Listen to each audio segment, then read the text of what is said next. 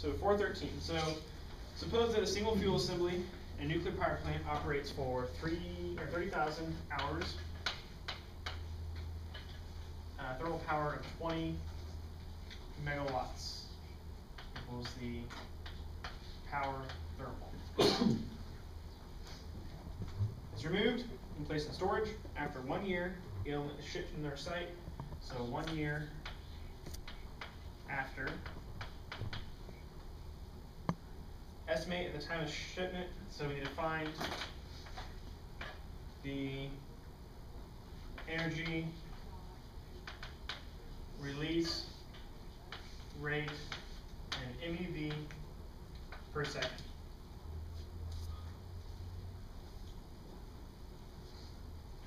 In the problem statement, does it say MeV to -1? Yes. Okay, that's wrong. Yeah. I was wondering. It should be MeV plus 1.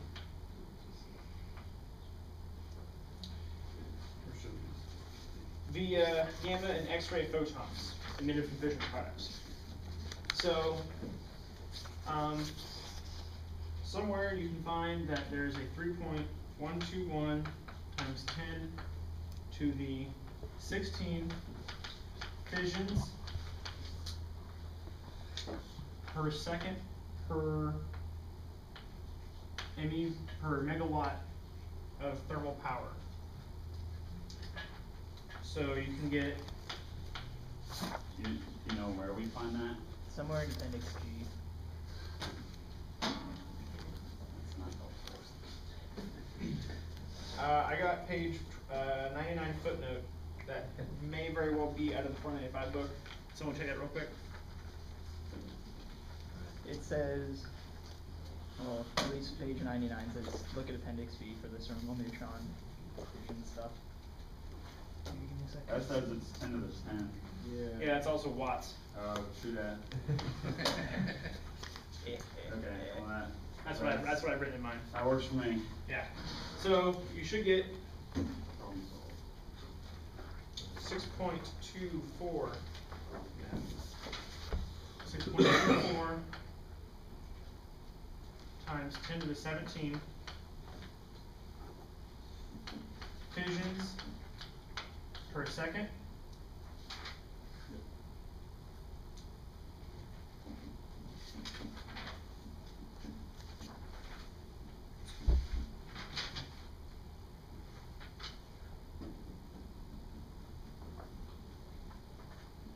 So we're going to be using this gamma J on page 99, equation 416.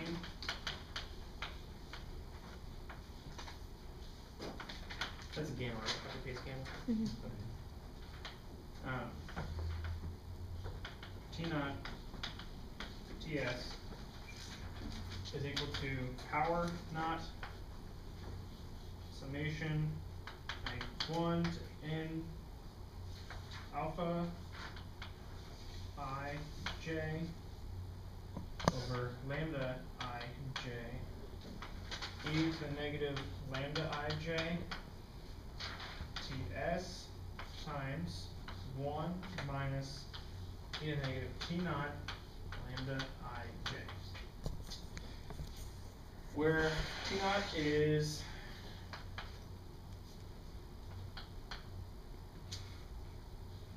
operation time, Ts is time after operation,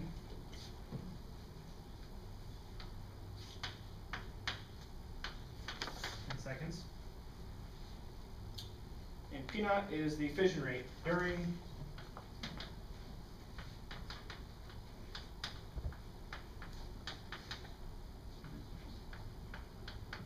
operation.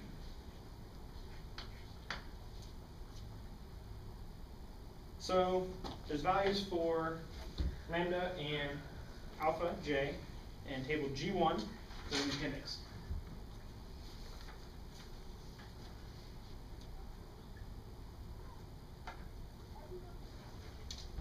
So what is this value gamma I didn't develop that very well. Am I right up? I don't know, I just used shield util. Excellent. Get shield util. But gamma means something. Is gamma the energy release rate? The emission rate. Okay, emission rate. Okay. The energy emission rates. The energy emission rate. Excellent. So what this does is it's going to break it up into different energy bins and say what amount is at different energies. So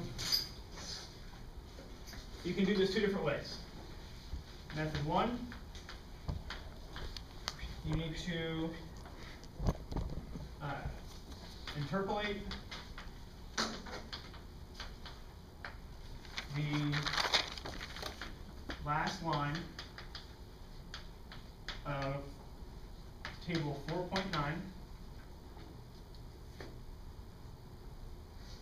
to obtain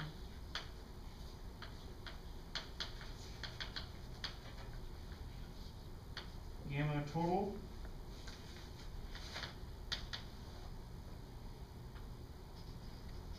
for T naught and TS.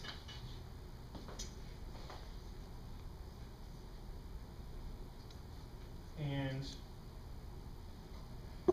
you find that TS is equal to 3.156 times 10 to the 7 seconds using logarithmic interpolation. I didn't do it this way, so you can do it this way, but it says use logarithmic interpolation. You can find that this value is approximately equal to 0.0493 MeV per second over fissions per second. Thus, the fission product gamma power emission rate is equal to this value times P naught. So you get 3.07 times 10 to the 16 MeV per second. So you multiply this by P naught.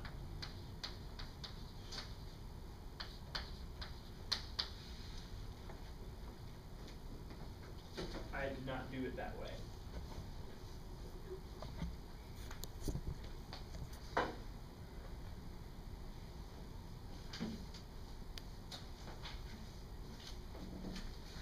So, has he made shield util available to everybody? Yep. Okay. So, get that. You use it for this class. You use it for detection. You use it on your exams. It's basically awesome. And you can use that in there. You can also use values from table G3. And using a simple program, you can find that gamma total is equal to 0.006738.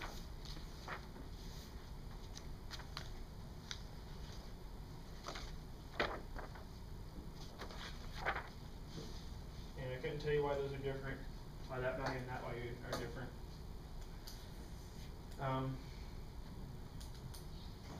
But the power emission rate, if you multiply that by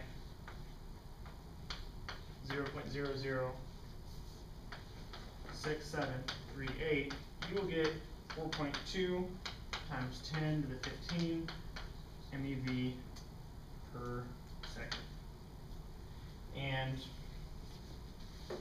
what the program does is it tells you that from 5 to 7.5 MeV, your MeV per second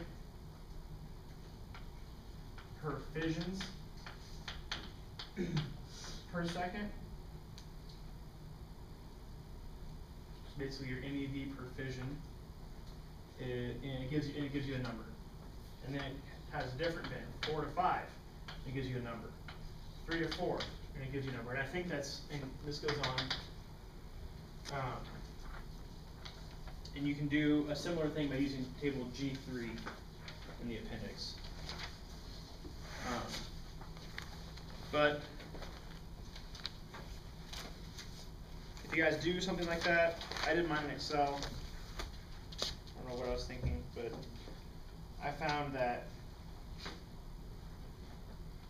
my emission was 4.9 times 10 to the 15th, so I also did that off of mine. So there's a couple different Which one's more accurate? Which one's approximation? Which one's I couldn't tell you without which one's a better without reading. approximation? Does it say in the book which one's a better approximation? Where does this? This is the same equation for both things, I think. Where did I get? I got gamma from page equation 416. Using shield util, you get 4.2 times 10 to the 15. Right. So I'm going to assume that that's the way Dr. Schultz did it when he made shield util. Right. Assuming he's smarter than me. That's good. That's a good assumption. Yeah. Yeah. I mean, shield util is going to pull data from a particular library, and different libraries are different, or different sets of tables. So maybe this book was written before shield util was written, or vice versa. Maybe tables were updated or changed. There's always stuff like that, cross-section tables and stuff. But, I mean, the two methods that he has on the solutions give different answers. So, it's some type of approximation. You have to read the section right here to know. I couldn't tell you. But anybody have any other questions on this?